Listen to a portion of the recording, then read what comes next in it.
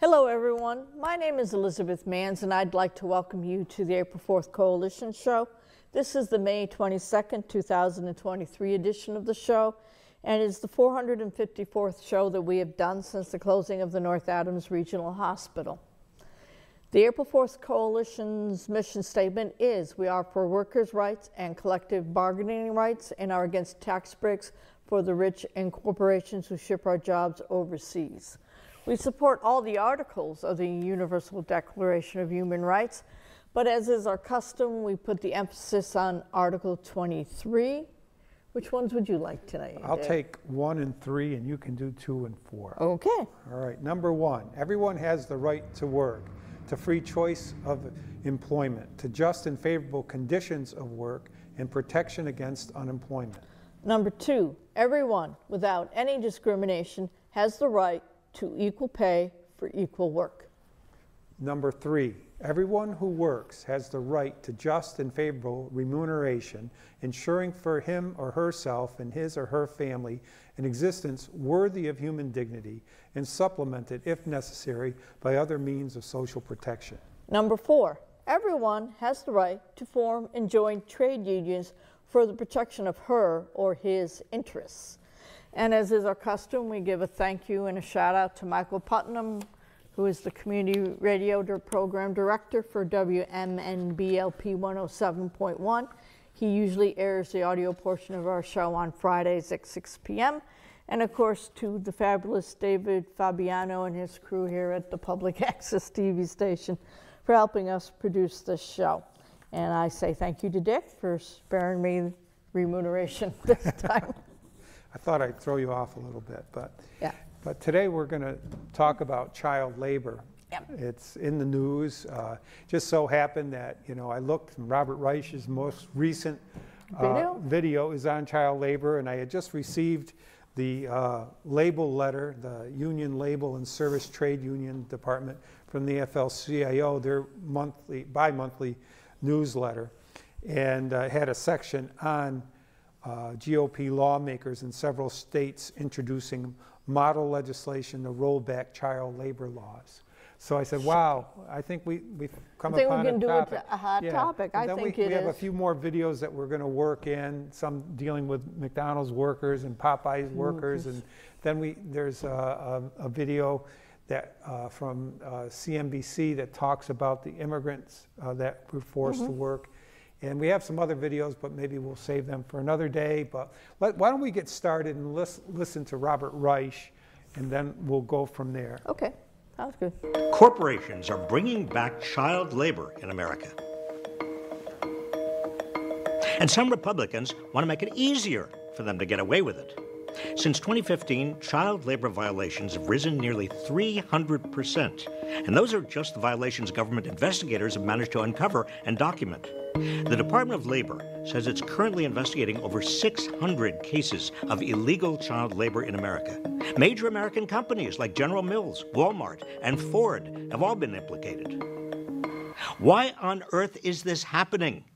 The answer is frighteningly simple: greed.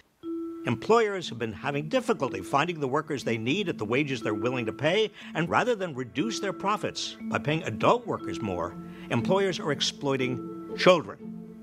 The sad fact of the matter is that many of the children who are being exploited are considered to be them rather than us because they're disproportionately poor and immigrant.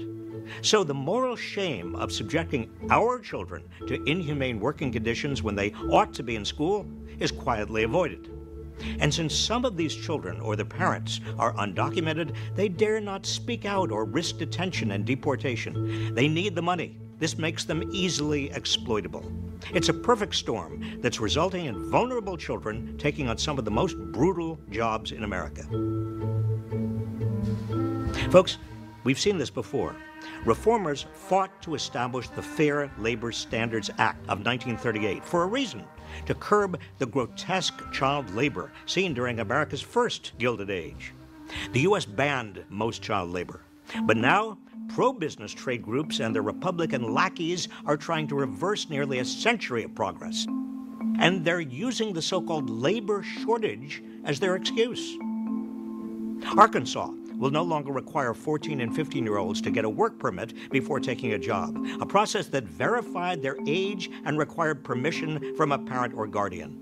A bill in Ohio would let children work later on school nights. Minnesota Republicans are pushing to let 16-year-olds work in construction. And in Iowa, 14-year-olds may soon be allowed to take certain jobs in meatpacking plants and operate dangerous machinery.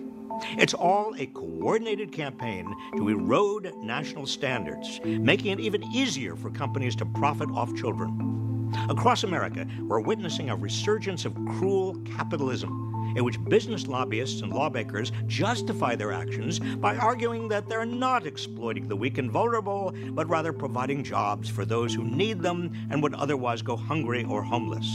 Conveniently, these same business lobbyists and lawmakers are often among the first to claim we can't afford stronger safety nets that would provide these children with safe housing and adequate nutrition. So what can stop this madness? First, fund the Department of Labor so it can crack down on child labor violations.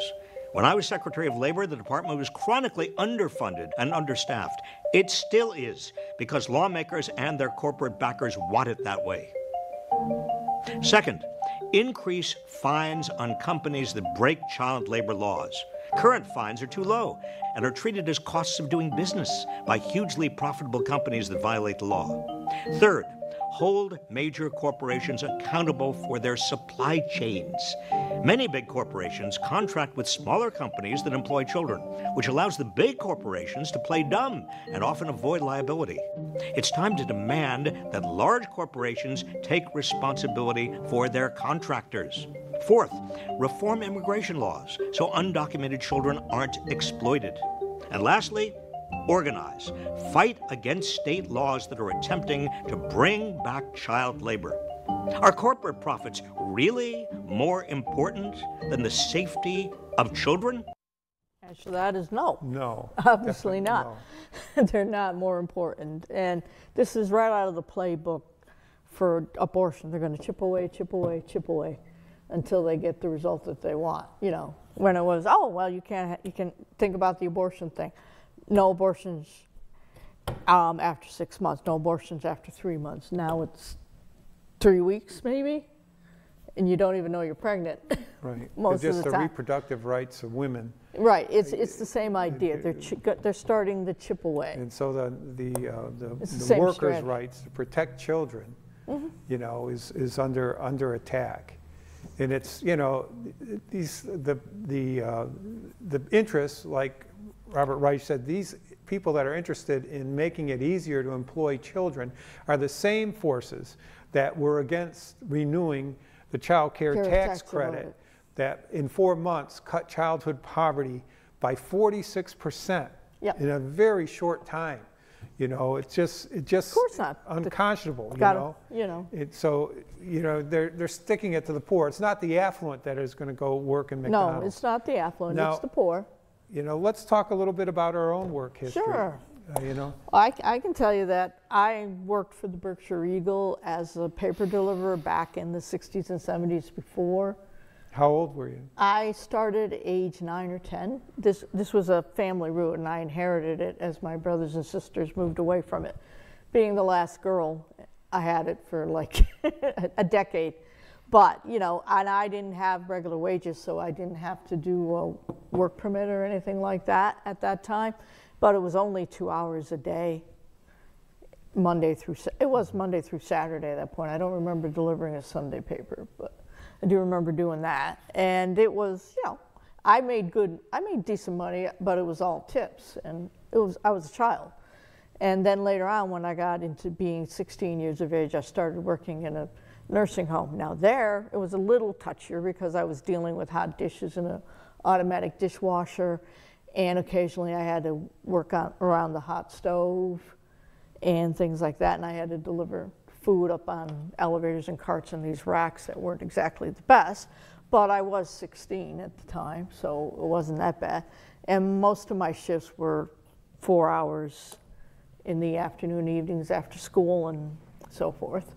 But they did forget to keep track of how many days in a row I worked, so a couple times they violated that one, but it wasn't entirely intentional. It was just need at the time. They would just keep calling, and my dad would say, sure, she'll come in, volunteer me before I was even ready.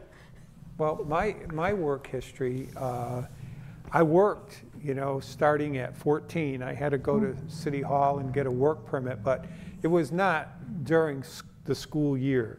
Right. It was only in the summertime, and it was through the government program, the Youth Corps program. So I think it was 20 hours a week, and we were well supervised by employees of the city of North Adams. You know, we did things like cut grass and fix baseball fields and all those sorts of things. But it was very much, you know, you had to go get that permit. You had to have your parents sign off that you were doing it. What's going on right now is not that. I mean, the Youth Corps program, I'm sure these same people that want to loosen the regulations for children to work in the private sector, you know, were totally against these. They would call them make-work programs, and they destroyed it. But coming from my perspective, it was very important teaching me how to work. It was the fact that, you know, I earned money, and then I had money to maybe buy a bike or to actually buy clothes for school. It taught you the values that you needed, a foundation to survive when you become an adult, because you had money, right? I banked it. I banked most of my money. Working for that newspaper, I probably saved $4,000 over that 10-year span. And don't get me wrong, it was just that I didn't need to buy most of what the money could have bought for me. I was allergic to chocolate, so no candy was off the table. And, you know, occasionally I'd go out and buy a book or a record. I would just say, okay, Mom, I'm ready to go buy this book or this record. But I just basically banked it all. Right. I just thought it was a great experience in getting out to the work environment. But I think the programs run by the government, you know, the Youth Corps program was probably an outgrowth of the what do they call it? During the Depression, they had that was the CCC. The CCC, and they had the Civil Conservation Corps. You know, those types of things. They put people to work doing things for the public interest, not for private profit. Correct. And so they, you know, these things were supervised and which tells you the government can do something right on occasion. Right. It's about. It really profit. does a lot right. It's about profit, and the money just goes right back into the economy. We don't send it to overseas bank accounts. But we have 3 other videos that we wanted to show. They're short ones. And one is for about, you know, McDonald's, another one about Popeyes out on the West Coast, and then there's another one from MSNBC that's about an immigrant that was forced to work. So why don't we watch those 3 in succession, and then we'll have a little bit more discussion on those. It's just wild. I can't believe that they actually had kids that young working something so dangerous. It'll be a few years before Kelsey Donovan's daughter joins the workforce. When that happens, Kelsey would hate for a future employer to take advantage of the situation. Yeah, of course you wanted to know how to work hard, but you also want her to know who to work hard for. Like many parents, Donovan was shocked to learn that 3 Kentucky-based McDonald's ownership teams face more than $212,000 in fines for violating child labor laws. The fact that 10-year-olds were working was a bit surprising to me.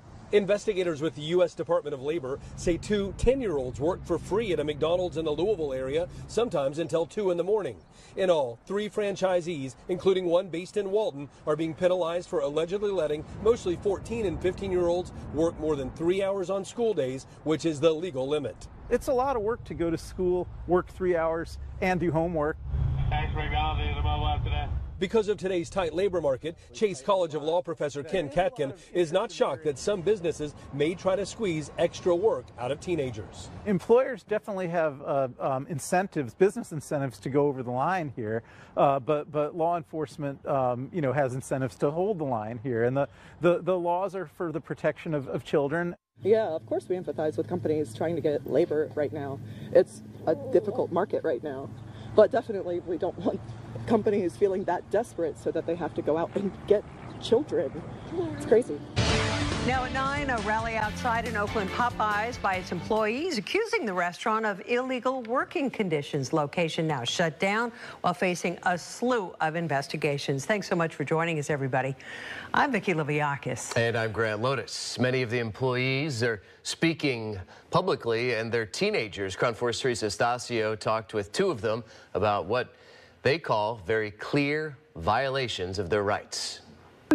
Our schedule would say that we were there from like 5 to 10, and then like last minute they would ask us to stay till 11, but they wouldn't change it on the schedule. Jamara Romero. Or just the manager saying inappropriate stuff that makes me feel uncomfortable.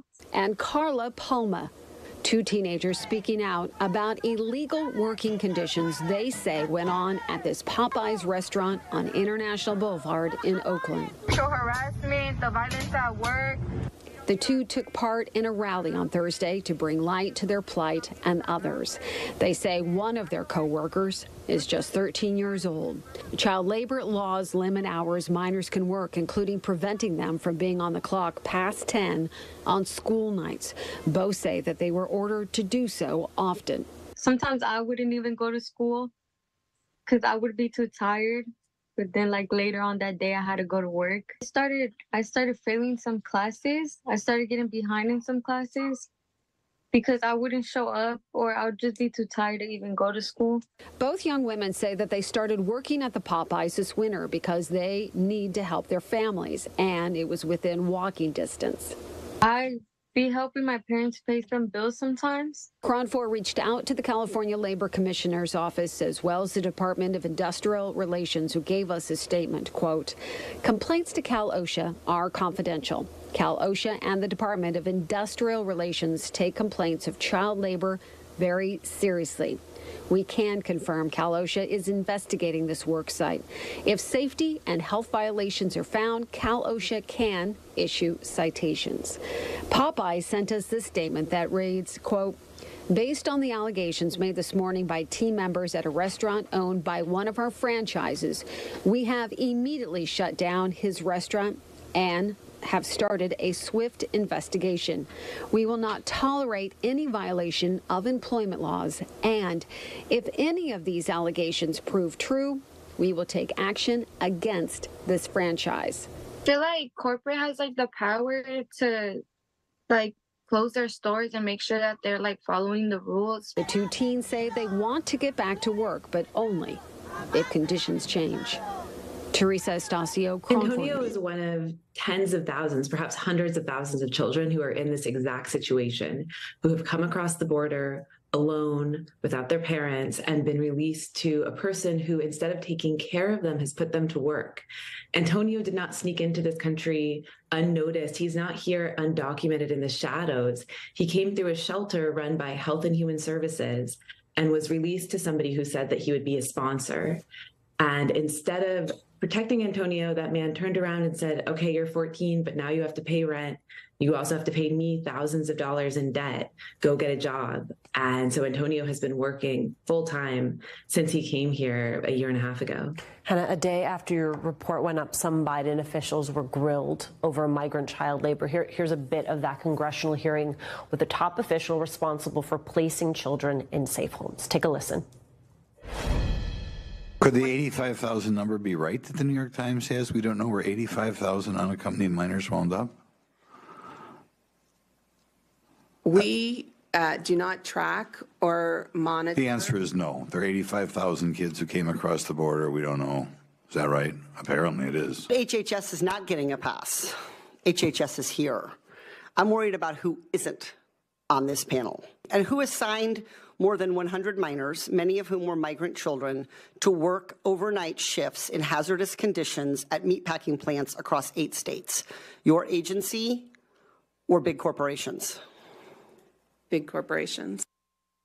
Hannah, what does HHS need to do to fix this? And to the point you heard there from Representative Porter, who else needs to be held accountable?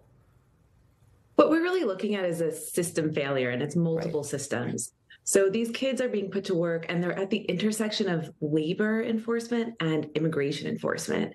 And the Biden administration, to its credit, after our story came out a month and a half ago, immediately made some changes and said that it would go after corporations and really looked at the employers that are hiring these children and putting them to work in jobs where a child should never be, a meatpacking plant. And the other side of that equation is what is happening with Health and Human Services, with the child welfare part of this equation. And right now, there's almost no support for the majority of these children. They're released to sponsors, and that's basically the last time the government checks in on them. And so there's a lot of pressure to ramp up services like legal services, social workers, to send some adults out to check on these kids after they're released and living, in most cases, with people who are not their parents. Hannah, I've got a minute left, but I want to ask you this week, Iowa's mostly Republican Senate, they advanced a bill to actually loosen child labor laws. I mean, how do laws like that complicate then what we're talking about? I mean, it's shocking. You would think that in 2023, we would not have a child labor issue in this country. And what we're seeing is a real worker shortage. And the response has been in places like Iowa, Arkansas, there are efforts underway in other places like Ohio to make it so that children can just do these jobs. Why not put a child in a meatpacking plant? Why not let a child work overnight? And it really goes back to the same issue. Workers don't want to take these jobs, and corporations are looking to children. So why don't we study why the workers don't want to take these jobs, why the adult workers don't want these jobs, and maybe you could find an incentive to get them to take these jobs. Safety issues, probably. Safety, wages, and undoubtedly. Right, and I think that they've been taking advantage of Oh, I don't expect a corporation to do it. I expect they've been taking advantage of illegal immigrants and putting them to work. And what happened in the immigration system was that people were appalled when we had children in cages, and so when the Biden administration came, the #1 priority is to get the children out and get sponsors. But now they found out that there were people that weren't going there just for the welfare of the people. They were going there to get a slave labor.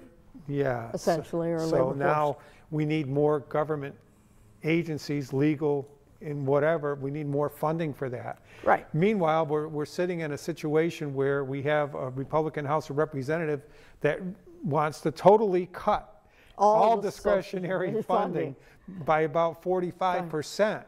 So we're certainly not going to fund any of those things to protect children. That's the part of government that the people that say, oh, government is always just a bunch of waste, but it's not. There are things that need to be funded. Right. The National Fair Labor Standards Act is a tool to help workers be safe, get paid what hours they work.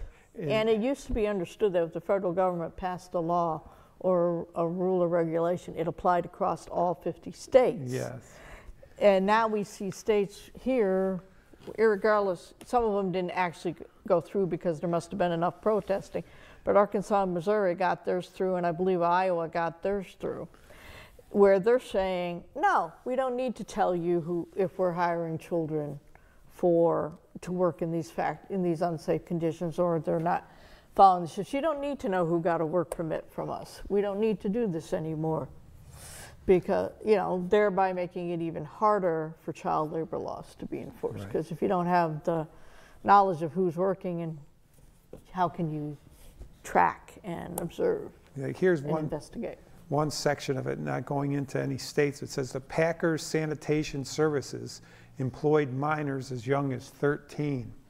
One of the country's largest food sanitation service providers, Packers Sanitation Services, was fined $1.5 million for illegally employing at least 102 children to clean 13 meatpacking plants on overnight shifts, the Labor Department announced in February. The company is said to have employed minors as young as 13 to use caustic chemicals to clean razor-sharp saws, head splitters, and other dangerous equipment at meatpacking facilities in 8 states. According to investigators, at least 3 children suffered injuries in recent months, including a chemical burn to the face, while sanitizing kill floors in other areas on the slaughterhouses in the middle of the night. According to the Department of Labor, child labor violations increased 37% between 2021 and 2022, and the number of children found to be working in hazardous occupations such as meat packing and construction spiked 93% over the last 7 years. U.S. Senator Brian Schatz, Democrat of Hawaii, introduced a bill to establish criminal penalties and increase maximum fines for child labor violation. The bill has no Republican co-sponsors and is unlikely to pass the Republican-controlled House. Oh, I think that's a safe assumption there. And to be honest, it does retract back to greed. This is a sector of the population that has no political wedge, has no power because they don't vote. And by the time they get to an age where they can vote, they're going to think, what's the point? I worked. Those behind me might as well too, or something along that line. So this is a perfect storm where corporations, unless adults choose to become involved, can get away with it. You know, and they can pay less, especially to the illegal immigrants. Right. They can pay less. I can remember just myself, I worked at Arbor Acres Chicken Farm. It was a multinational breeder broiler of chickens. And this is just anecdotal, but, you know, I know when I went and applied there, they said, well, not many people who went to college applied to work for us. You know, a lot of the people that worked there couldn't read, but we were here in Berkshire County, but they were telling stories of the other plants, because this was a multinational corporation that was all over the world. They were talking down in Connecticut, and they were talking about most of the people that worked there were Hispanics. And, you know, and I just sort of got a feeling that there was a racial aspect to these jobs. These jobs weren't good jobs to have, and they were taking advantage of people that had very difficult circumstances and didn't have many ways to communicate about violations. Right. And, you know, working on that farm, we worked 6 days a week, no overtime, because we were farm workers. Right. There was no overtime, no time and a half. You know, right, so, because farming is one of those industries that goes from sunrise to sunset or whatever. But anyways, we're down to the last 30 seconds. Please do some research, get some knowledge about this topic. I think it's a very important one. We'll continue to look at it and talk about it, but it's important to understand the situation and communicate it to others, that it's unacceptable for children in our society to have to work.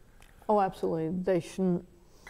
Sometimes I even think 16, they shouldn't be able to work until they're out of high school completely and have graduated. Well, power to the people. See you next week.